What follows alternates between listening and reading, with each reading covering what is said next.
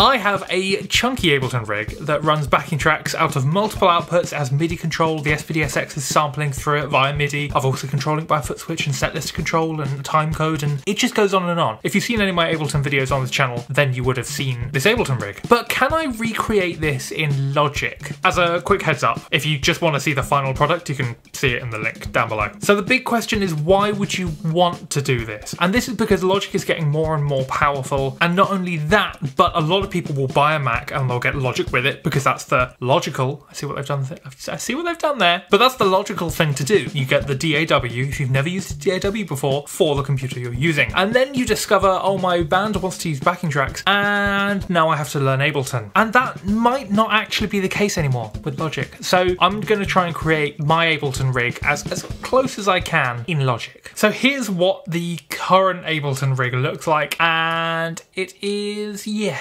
quite a lot going on. There's 2 hours worth of show, including stuff like emergency instruments, so if someone can't make it or something happens, I can just unmute their instrument. It's got a little bit of time code in there that I'm starting to experiment with. It's got SPD-SX automation, and yeah, my goal is to replicate this. So we're going to look at stuff like the click MIDI, the cues MIDI, all of the stems, the SPD-SX, because I'm sampling it from here in Ableton rather than on the SPD-SX itself. In this case, the SPD-SX is just a MIDI controller, which makes this even more interesting. It's then got to have 6 outputs via the Focusrite 8920, which is probably the most simple part of this. And yeah, it's also got to auto stop at the end of every track because I run AbleSet with this, so I can control my set list. So yeah, let's see if we can build this in Logic. Let's start with a blank Logic project. In all honesty, I'm not going to create the full 2-hour show because we will be here all day and I'll probably get hit by copyright. So I'm going to demo this with 3 songs from Epidemic Sound, but I'm going to create the same features that would be in the real thing, even though this is real. But does that make sense? That makes sense. So let me drag in the first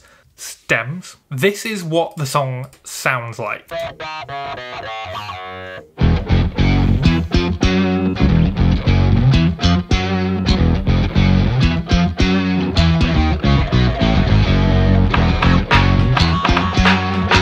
And it carries on. Anyway, I'm going to group all of these together and I'm going to put them all in a summing stack because that's fancier and that's what I want to do. I'm going to name it stems because I want them all to go to the same output because these are just going to be like outputs 1 and 2 to the front of house and they're going to be my backing tracks, and this is out of 6 outputs. Then I'm just going to create a marker right at the beginning. I'm just going to name it song 1 because I'm that creative. And then I'm going to change the tempo data, and I believe this song is 105. Yeah. And then try and match to the click. That was easy. Maybe.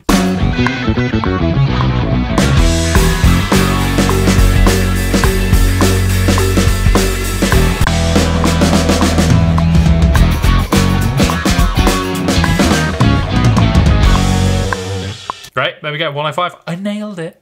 It's because I already know it was 105 BPM, but I like it when people record stuff and you don't have to move it and shift it. Anyway, I'm gonna quickly repeat this for all 3 songs. So we've got 3 songs and yeah, 3 different tempo things.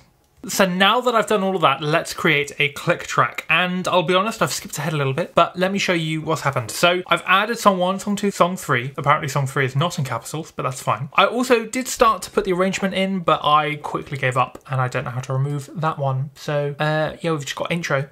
But we can move past that. These 2 little guys I'll get to in a minute because they're really cool. But I've renamed it multi-track backing tracks because that's what they are. And then I've added the click. So this is now what we're going to be creating. So this is made with a drum machine designer and I've just grabbed 4 different click sounds. So you've got accent, 4th, 8th, 16th, but the volume isn't up. And the reason why I've done 4 of these is because then I can change the volume of them. The only other thing I've created is just 1 bar of MIDI, which just has the MIDI for that note. So that's nothing crazy. I've just done that 4 times, then I've looped it because A, to check it works, and yeah. So that then means when I bring up the mixer, I then have the click as a whole, and then I have accent 4th, 8th, 16th. So if I just hit play, let me solo the click. Let's say I don't want any 8th notes. Let's say I want to be a menace and only have 8th notes. Why would you want that? Or 16th. That's what they sound like.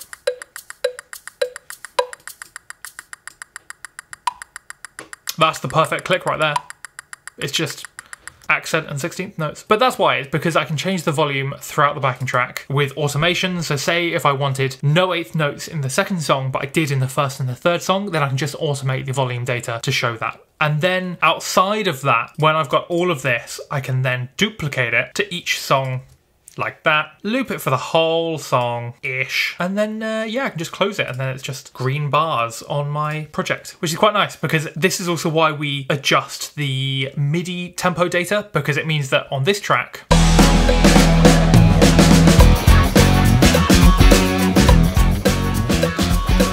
it's 105, and then it immediately jumps to 116, and then jumps to 115. And it just basically means that we don't have to adjust anything. We just change the tempo and then everything works. Now the last thing as well is this also means we can output it however we want. So for this, I would have this on bus 5. And then what I would do is create another one that is the cues. So the 1, 2, 3, 4. And then that can go to another output. And this is where you can now see how I'm using 6 different outputs in Ableton. For now though, I'll keep it like that because the cues track is exactly the same as the click track. And if you are wanting this, then again, the link is down below, so you don't have to faff with any of this. Let's talk about the SPD-SX. So in Ableton, I use the SPD as basically a MIDI controller, and I run all my samples in Ableton because they change throughout the set. And it's just one of those things where when I was building it, it was right there. And then I can just output it through all one thing rather than fussing about, well, here's my backing track outputs and here's my SPD-SX output and here it goes through a DI box. I can just put it all in one loom and it's great. So I'm gonna create software instrument track and then add a drum machine designer to it. I'm just gonna remove clear pad, not delete. Oh, apparently that's just there forever. Anyway, this is significantly more difficult than when I did it. Anyway, I'm going to bring in my own samples and hope that it changes that, because that's deeply unsettling and confusing me. So let's say I'm going to have this one, which is one of my favourite samples in the world, from the YQ2K pack from Make Pop Music YouTube channel. Love what they do. Sounds great. And then I'm going to bring in my favourite clap sound.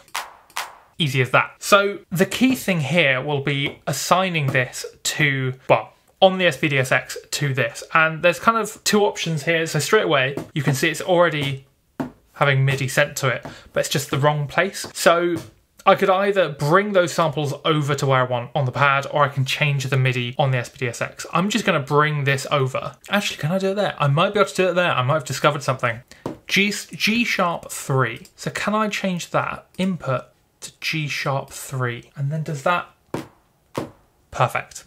Very quiet, but it works. And then same thing, G3, there we go, who'd have thought? And so I'm going to change the input to this to G3. Is that going to be like... Now we have a sampler. So if I wanted to automate that to different sounds, what I would then look to do is actually use program change data and use a different kit on the SPD-SX. Because unfortunately on Ableton, how I do this is with an instrument rack and then put a drum rack within that, because then you can have loads and you can just change between them all. Whereas you can't do that with Logic from my knowledge. So I would then just send a program change to the SPD-SX, which has another bank with different MIDI notes, and then I'll just assign another kit with different MIDI notes to that. It's a little bit of a workaround, but it does work. So we've got click, we've got tracks, we've got the SPD-SX working.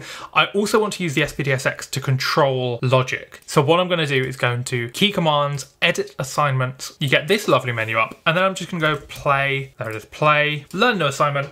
There we go. Stop, learn new assignment. Obviously hit the pad that I want. I'm also going to go to next marker. Can I do that? Let's find out if that works. Learn new assignment. Next, learned. Go to previous marker. Okay, this is getting interesting. So does that mean I can now hit play? Stop. Next marker. Yeah, next marker. Previous. Okay, this is cool. That means I can now control Ableton with the SPD-SX, so I can add a foot switch to my SPD and use that as a play button, which is amazing. I've got all the click set up. I've got the track set up. I've got the... Wait, does that mean... Yes, so I'm both controlling Logic and sampling through Logic as well, which is really cool. Let's move on to these little guys here, which I'm a big fan of, and that's an auto stop and go to next. So when it goes to the end of the song, naturally what Logic will do is will just carry on. I don't want that, so it does this. I started it way too soon, and song 2. So as you can see, it stops it, goes to the next one, and that's using the IAC driver, and it took me forever to work that out, but there we go. I did it, and it's really, really cool, and now I can just literally just copy, let's go to the end of this song, paste, and then obviously the end of this song, but there's no song after that, paste. I did it too soon, but it worked. It worked. And then when I'm ready, I can hit play on the SPD-SX. That's pretty cool. I didn't ever expect Logic to be able to do this. That's really cool. The last thing, which I haven't figured out yet, is Setlist Control. So in Ableton, I'll do something like AbleSet, and that works really, really well. But I don't think something exists like that for Logic. So what I'm going to do is I'm going to create a Touch OSC patch that means you can just tap on each song. It kind of works, kind of doesn't, because it basically means before every gig you then have to reorder all of the buttons to whatever you want, or it's just on a big grid of every single song. You have to tap the song that's next. But it's a workaround. It means at least you can leave this Logic master template as is, and it works. But yeah, I'm going to leave that with me. Leave that with me. I think what you should go do though is check out the link down below so you can download this template with everything, including the auto stop, go to next, SPD-SX kit, all the clicks and everything like that. I've included some free samples as well, which is really, really cool. And yeah, download it and just have fun with it. What is also good as well is that when you do download it, is that I will send updates. So when I figure out Setlist Control, when I make this Touch OSC thing, you'll just have it at this free update. So yeah, I think you should go do that. So yeah, I'll see you there.